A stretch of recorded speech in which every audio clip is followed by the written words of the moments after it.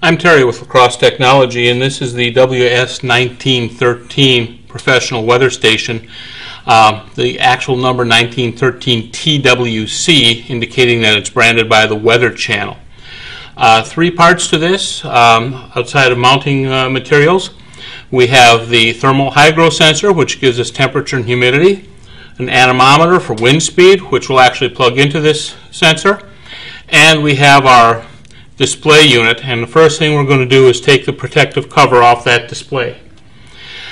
And now we move the display to the side because the other two units are going to demand our attention first. In setting this up, we are going to start by hooking up our wind sensor, and because I'm just doing it on my 5-foot table here, we're not going to uncoil all 32 feet of cord. The top pulls off, and the sensor simply plugs into this jack. Once we've got that plugged in, we're going to put our batteries in. This sensor uses two AA batteries. We're looking for alkaline only, please, and we're looking for date codes that are showing a fresh battery.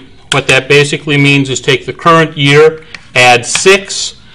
Any year older than that should not be used. When you mount this sensor, you want to make certain it's mounted upright, and when you mount the wind sensor, the cup should be down.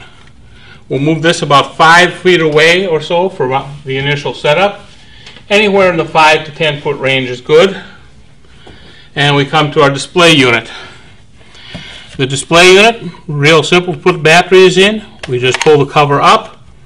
Okay, we load a pair of C batteries, again using the same freshness rules, name brand, into our display unit. Notice everything lit up. We had a brief display of the firmware code, and the system is looking and has found the outdoor temperature and humidity. What we're going to do is set the system parameters. We use the set and plus button for the majority of this. We press the set button and hold it down. The time will turn into the letters LCD with a flashing number. That number tells us how the density of the display is going to be. Using the plus button, we can make the display denser as far as the way things look. Using the min-max button, we can back that off. Pressing set once again. Okay, the hour is flashing. We use the plus button to adjust that. And we're watching for AM and PM. If there's no letters to the left of the hour, it's AM. When we get to PM, a small PM will show up. And we're going to set it for a few minutes after 2. We press the set button once again, the minutes flash, and the plus button changes our minutes. We press the set button once again. We have the time, the 12H flashing. That gives us the option of 12-hour time, or by pressing the plus button, 24-hour military style time. We'll put it back in 12-hour time. Pressing the set button once again, the year is flashing. It's 2011, so we'll use the plus button to set that. The month will flash the next time we press the set button, and we'll set this for June. Pressing the set button once again, the date is flashing, and we'll set this for the 5th of June. Pressing set once again, we have an option of Fahrenheit, or by pressing the plus button, Celsius temperatures. I'll go back to Fahrenheit. Pressing set once again, how do I want to read my wind speed? In miles per hour, or the plus button, meters per second, or the plus button once again, kilometers per hour. We'll put it back in miles per hour with the plus button.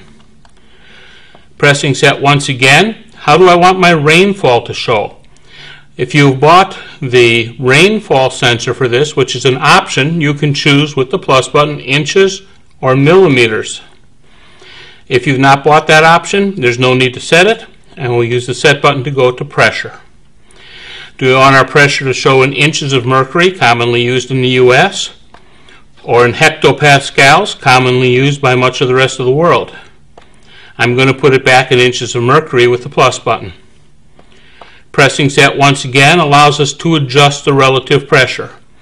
You can find out the relative pressure at your location by calling your local weather bureau or by going online to a number of different sites that show that. To raise the number, you use the plus button. If you hold that plus button down for a bit, it'll start quickly counting. To lower it, we use the min-max button. And again, if you hold it down, the count will go faster. Once you set that relative pressure, press the plus button once, or the set button once again, and says, okay, how do you want your alarms? For instance, if the pressure goes up by 0.09 inches of mercury in an hour, or goes down by that amount, up or down, do you want an alarm set, or do you want a different number? You can use the plus and min-max to change the number. Most people leave it. Pressing set once again. What if we have a pressure drop of more than 0.15 of an inch? Do we want an alarm or not? Again, we can change that simply with the plus and min-max buttons. The AOF determines whether or not that alarm is going to sound. Using the plus button, we'll turn that to A on. That's an alarm that will definitely wake you up if it's in the same room. Many people leave it off for that reason. Pressing the set button once again, we're back to normal operation. Some of the manuals that ship with this, depending on which particular run in the factory it was, do have an error in it about mounting this sensor. It wants you to mount it facing east. The direction is not important on this sensor because this sensor obviously doesn't have a wind vane for wind direction. So don't be confused by that. This simply needs to be mounted on a mast in the air a few feet above the house or above the highest trees to be accurate. You don't need to worry about a direction facing though.